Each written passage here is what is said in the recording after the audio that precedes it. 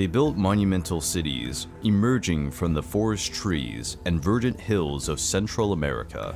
They cultivated a bellicose culture that exalted war as a sacred activity and worshipped dark and savage gods who demanded bloodshed through human sacrifices.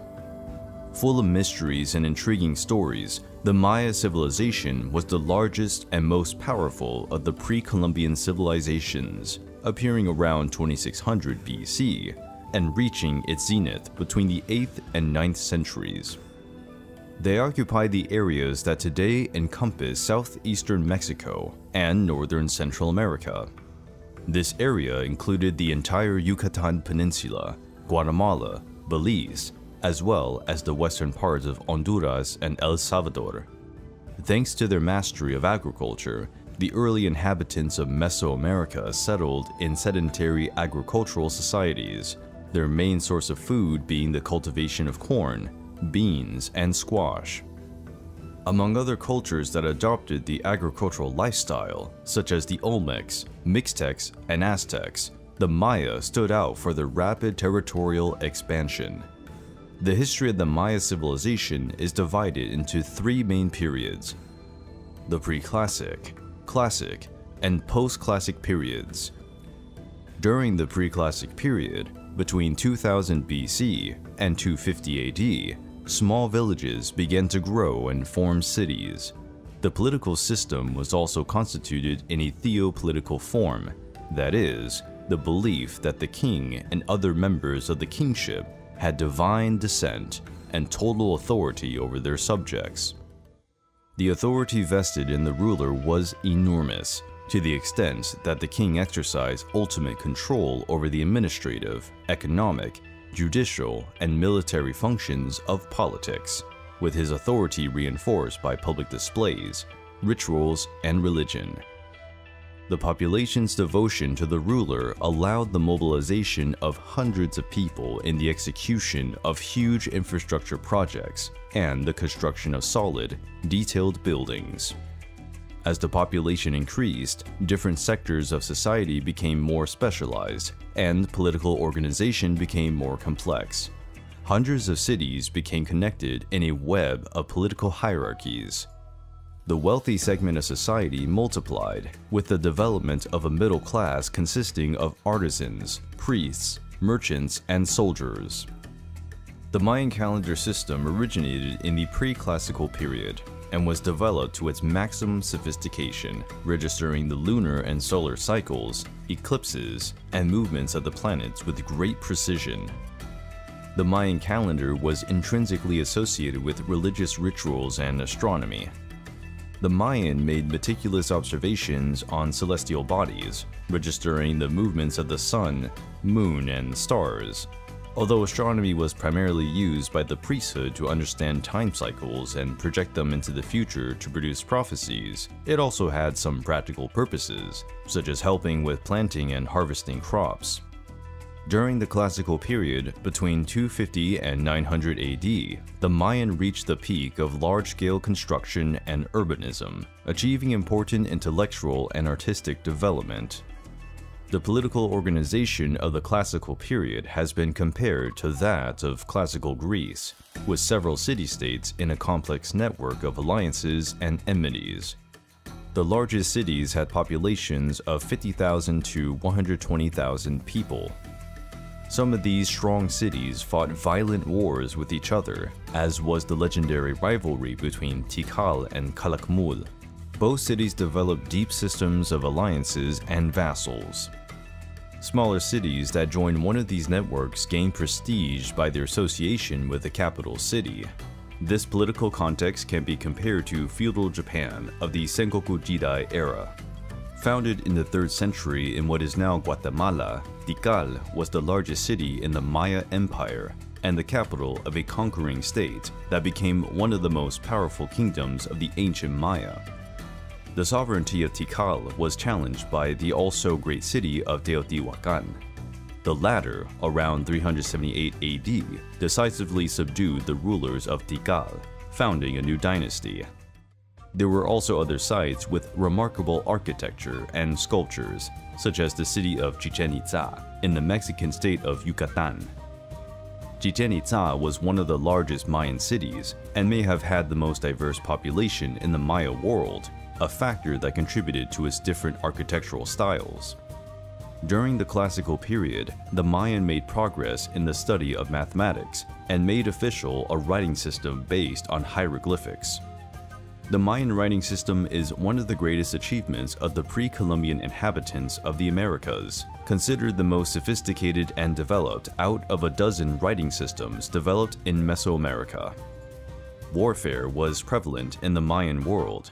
Military campaigns were organized for several reasons, including control of trade routes and tributes, raids to capture prisoners, and even the complete destruction of an enemy state. Mayan kings led as war captains, but if defeated, they could be captured, tortured, and sacrificed.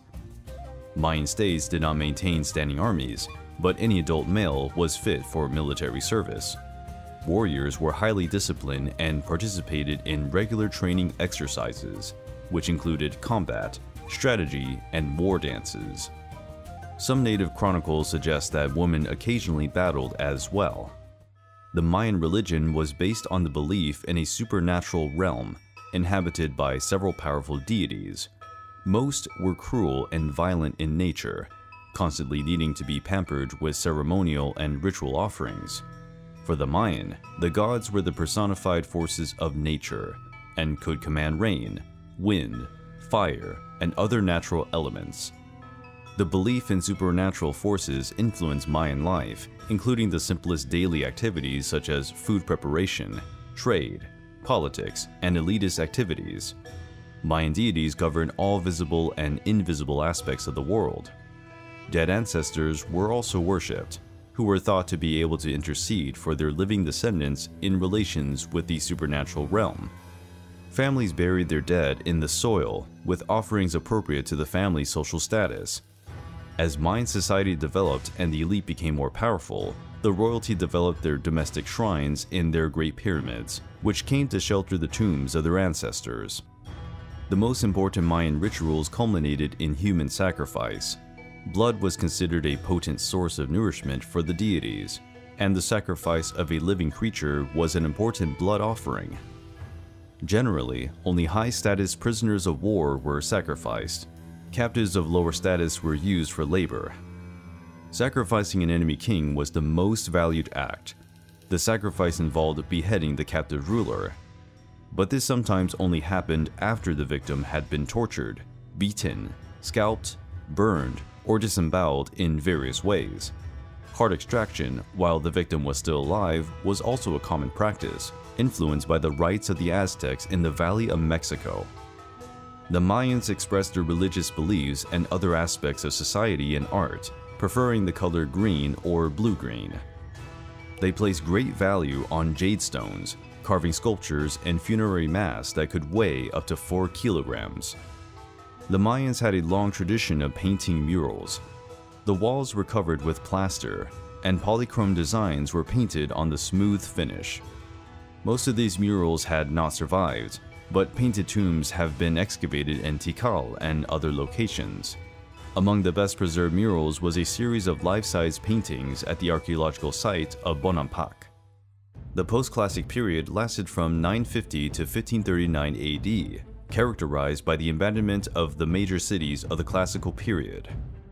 No single theory is universally accepted to explain this collapse of Mayan society, but there were probably several causes, including wars, overpopulation, and severe environmental degradation, which led to the drying up of the main water sources that supplied the cities.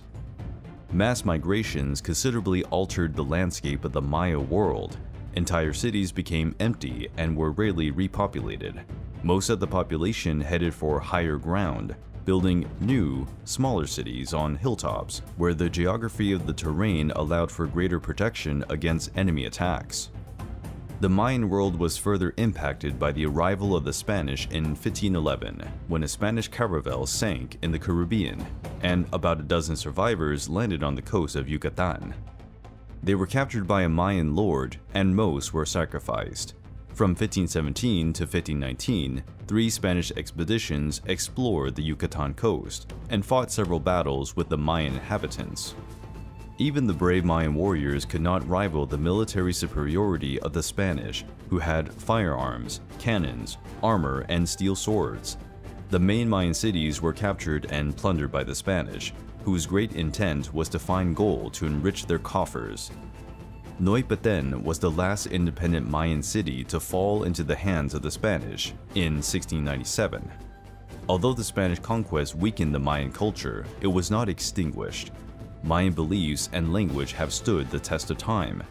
The 260-day ritual calendar is still in use in modern Mayan communities in the highlands of Guatemala and Chiapas, where millions of Mayan speakers inhabit the territory where their ancestors developed their civilization. The Inca civilization developed and thrived in some of the most inhospitable places on Earth. At the highest points, the air is so thin that it is difficult to breathe. Earthquakes and volcanoes were also part of the difficulties overcome by the Incas, making them quite skilled in the art of survival. The Incas formed the largest empire in pre-Columbian South America. Located mainly in the Andes Mountains, the empire encompassed present-day Peru, Ecuador, Bolivia, Argentina, and a large part of Chile, as well as the most southwestern tip of Colombia. The official language of the Inca Empire was Quechua, mainly spoken by indigenous peoples of South America. It predates the Inca Empire and is still spoken today by about 10 million people in different ethnic groups.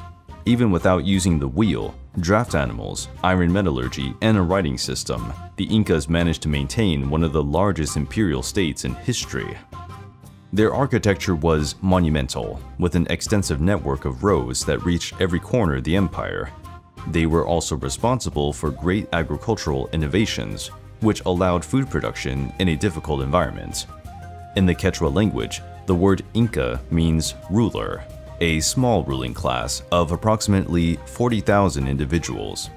These ruled over a population of about 10 million people from different ethnic groups. The Spanish adopted the term Inca to designate all subjects of the empire, not just the ruling class. The origin of the Incas is shrouded in myths and legends that may contain some historical truth. Legend has it that the first Inca ruler was Manco Cápac, a semi-legendary king and founder of the Kingdom of Cusco and the Inca lineage, to which all subsequent rulers would have some blood or spiritual connection. Around 1438, the Incas began a vast expansion under Pachacuti, conquering the present-day territory of Peru. Pachacuti reorganized the Kingdom of Cusco, and it is believed that he built the famous city of Machu Picchu in the eastern mountains of southern Peru. It is one of the country's major tourism attractions today. The Inca rule was established mostly in political negotiations. Pachacuti sent messages to the leaders of many villages, extolling the benefits of being part of his empire. He gave them lavish gifts, such as high-quality fabrics, and promised that they would be materially richer as his subjects. Most accepted the rule of the Incas, as the other option was subjugation by force. The leaders who refused were defeated in battle and executed without mercy. The families of some were spared, and their children taken to Cusco, where they learned the Inca systems of administration to later rule their native lands. The Incas referred to their empire by the name Tawantinsuyu, which means the Four Provinces, due to the territorial divisions of the empire. The four corners of the provinces met each other in Cusco, which had a similar role to a modern federal district. The separation of the provinces was probably created around 1460 during the reign of Pachacuti. The great leader Pachacuti had a son named Tupac Inca Yupanqui, who also became an important military leader. He was responsible for expanding the Inca Empire to Ecuador and Colombia, defeating the also strong Kingdom of Timor, which previously dominated these territories. According to some historians, male and female roles were considered equal in Inca society. Women were sometimes allowed to own land and herds, as inheritance was passed down through the maternal and paternal side of the family. Men and women shared daily chores, caring for children, weaving, cooking, preparing fields for cultivation, and building houses.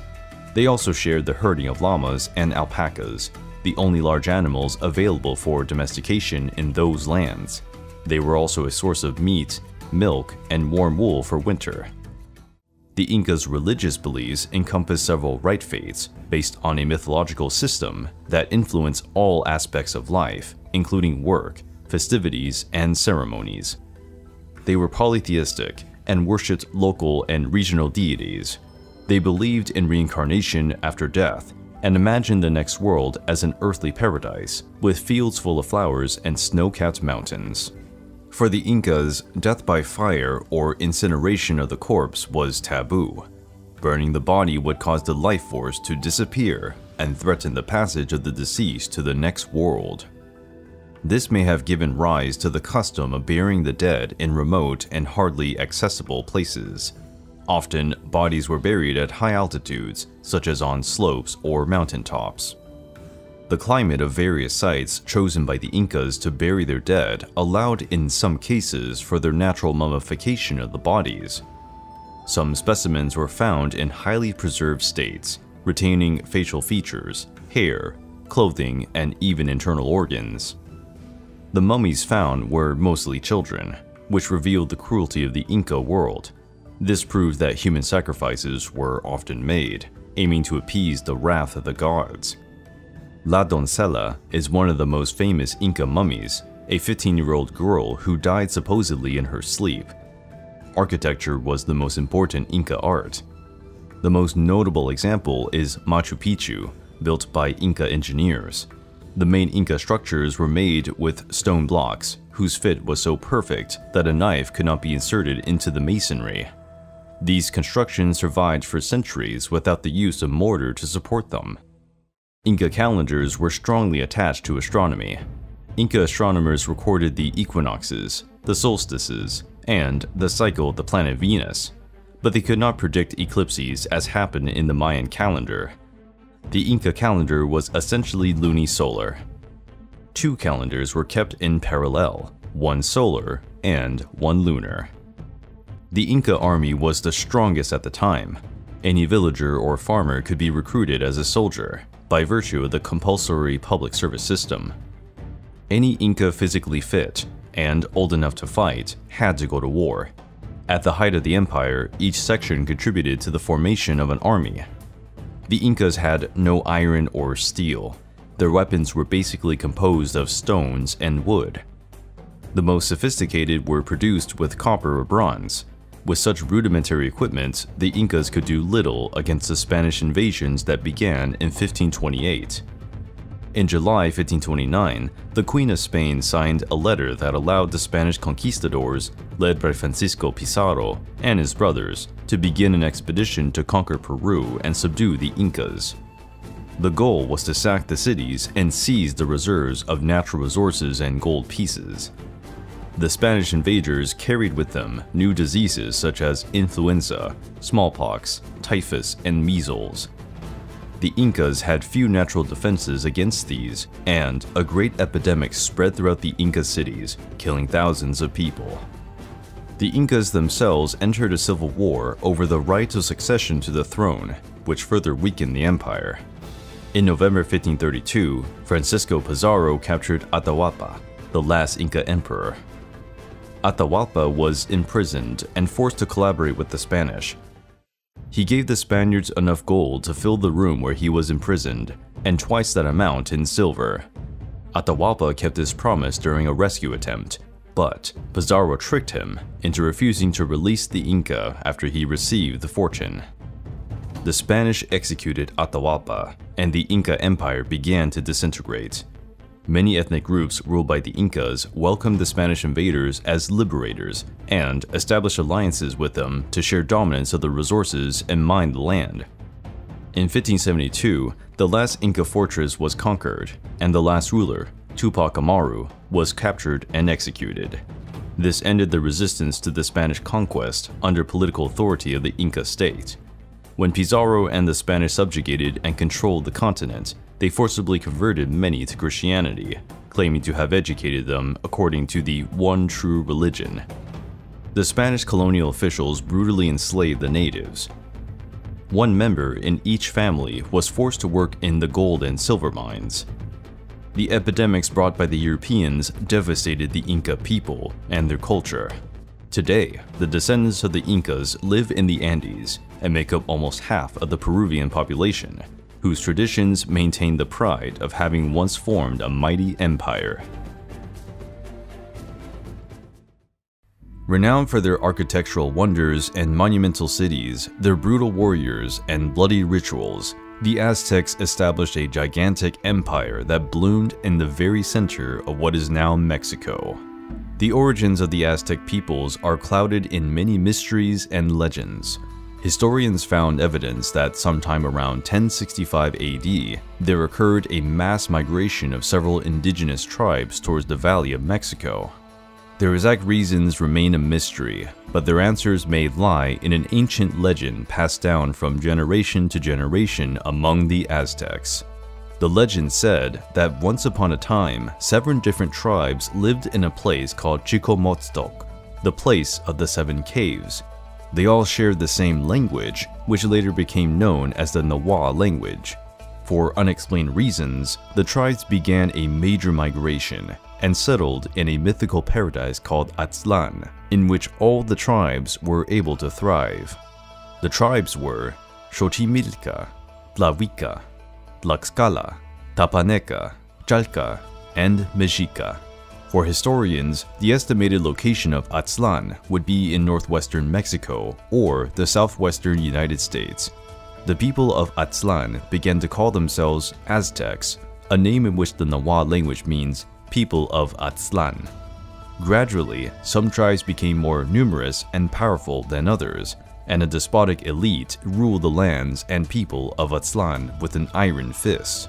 To escape their oppressors, some tribes fled Aztlan in search of new territories to colonize, and the Mexica tribe was responsible for spreading Aztec culture, building the main Aztec cities in Mexico.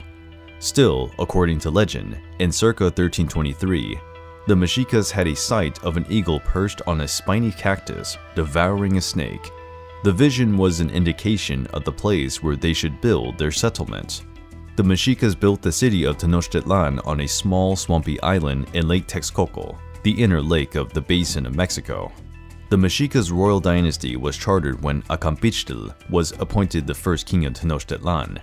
Nonetheless, the Mexicas were still subject to the control of the kingdom of the Tapanecas, to whom they were expected to relinquish their warriors and pay tribute. After long years of servitude and steep taxation, the Mexicas allied with other tribes in the region and conducted a violent war against the Tapanecas, who were decimated and their cities captured. Following this victory, Tenochtitlan ultimately became the dominant city-state in the Valley of Mexico. The Mexicas and their allies helped the foundation on which the Aztec Empire was built. The Aztec society was divided by social classes, with the nobility being the most privileged class, with the right to wear particularly elegant garments and consume luxury goods, as well as possessing land and commanding the workforce of the plebes. Most of the powerful nobles were called lords and had ownership control of royal estates or houses. They were allowed to serve in the highest offices in the government or as military leaders. The second social class was formed by the peasants and workers in general, who, by their labor and food production, generated an extremely useful source of income for the city. Certain citizens of the second class did not own land, and, instead, worked directly for a lord of the nobility, thereby securing the right to live on his land. This system was quite similar to the fiefdoms of medieval Europe. In many pre-Columbian peoples, Aztec society was largely modeled on the agriculture of corn. The humid climate in the Valley of Mexico, with its many lakes and swamps, made for intensive farming. The main crops, besides corn, were beans, squash, peppers, and amaranth. Another important method for agricultural production in the valley was the construction of chinampas, which were man-made expanses of farmland created from alternating layers of mud from the lake bottom, vegetable matter, and other vegetation in which could be cultivated throughout the year. As Tenochtitlan became a large urban center, aqueducts brought water to the city from springs on the lake shore, and a system was laid down to collect human waste for use as fertilizer. The infrastructure made Tenochtitlan a city comparable to ancient Rome in sophistication and architectural innovations. As capital of the Aztec Empire, Tenochtitlan was situated where today's Mexico City is located today. It was built according to a fixed plan and centered on the Great Pyramid of Tenochtitlan, which towered 50 meters high above the city. The temple was dubbed Hueyi Teocalli and was sacred to the gods of war, rain, and agriculture, each of whom had a shrine at the top of the pyramid with separate staircases. The Aztecs were particularly fond of arts and crafts. They highly esteemed artistic endeavors as a sign of intellectuality. The fine arts covered writing and painting, singing and composing poetry, carving sculptures, and producing mosaics. Some craftspeople were devoted to making fine ceramics, manufacturing intricate plumage for warriors and nobles, and working metals, including copper and gold. The Aztecs used two simultaneous calendars, a 260-day ritual calendar and a 365-day solar calendar. Each day had a name and a number in both calendars. The 2 days combined once in 52 years. The monthly rituals took place in the entire population, as the ceremonies were performed in each house, in the temples, and the main sacred enclosure. The Aztec religion was primarily organized around the practicing of rituals dedicated to a pantheon of distinct deities and arranged on specific dates in the calendar. Like the other pre-Columbian peoples, the Aztecs were polytheistic and made religion one of the cornerstones that underpinned their culture. A pivotal feature of their religion was the offering of sacrifices to the deities, as a means of expressing gratitude or payment for the continuation of the cycle of life. Many festivals entailed different dance forms, as well as the retelling of mythical narratives by deity impersonators, and sacrifices in the form of food, animals, and human victims. For the Aztecs, death was paramount to the perpetuation of creation, and both gods and humans bore the responsibility of sacrificing themselves to allow life to continue. Humans were regarded as being responsible for the ongoing rebirth of the sun, as well as paying for the earth for its fertility. Whereas human sacrifices were performed by almost all pre-Columbian peoples of Mesoamerica, the Aztecs pushed this custom to an unparalleled level. For the consecration of the Great Pyramid of Tenochtitlan in 1487, for example, Aztec and Spanish sources reported that 80,000 prisoners were sacrificed over 4 days.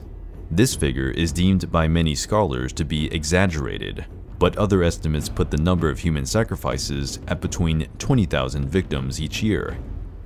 The empire reached its peak in 1519, just before the appearance of a ragtag group of Spanish conquistadors led by Hernán Cortés. The Spanish teamed up with the city-states that opposed the Mexicas and embarked on an all-out and violent war against the inhabitants of Tenochtitlan. After the downfall of the city on August 13, 1521, and the capture of the Emperor Cuauhtémoc, the Spanish founded Mexico City on the ruins of Tenochtitlan. Following the arrival of the Europeans in Mexico and their successful military campaigns to conquer the Aztec cities, the native populations dwindled dramatically. In large part, this was the outcome of the epidemics of different types of viruses brought to the continent, against which the natives had no immunity. Smallpox outbreaks ravaged the population of Tenochtitlan, a major factor in the city's collapse. As the superstructure of the Aztec Empire was destroyed in 1521, the Spanish exploited the city-states in which the empire was built to control the indigenous populations through their local nobles. Said nobles swore loyalty to the Spanish crown and converted to Christianity, in return for which they were recognized as nobility by the Spanish crown. Nobles acted as brokers to levy taxes and harness labor for their new lords, helping establish Spanish colonial rule. For the 19th century, the portrayal of Aztecs as uncivilized barbarians was superseded by romanticized versions, with a high-developed culture that rivaled the ancient European civilizations. The Aztec culture and history were foundational to the formation of the Mexican national identity. To this day, One of Mexico's main military coats of arms features a golden eagle sitting perched on a spiny cactus and devouring a rattlesnake. The depiction is ingrained in the legend where the Aztec people would know where to build their city by spotting an eagle eating a snake on top of a cactus. The image has been an early symbol of Mexican politics and culture for centuries. At its zenith, the Aztec culture had a complex and rich mythological and religious tradition, as well as impressive architectural and artistic achievements. The heritage of the Aztecs resonates in Mexico today in many forms. Archaeological sites are dug up and open to the public, and their artifacts are exhibited in museums with pride. Aztec place names and words still permeate the vocabulary of Mexicans, thereby continuing to keep alive the memories of these remarkable people.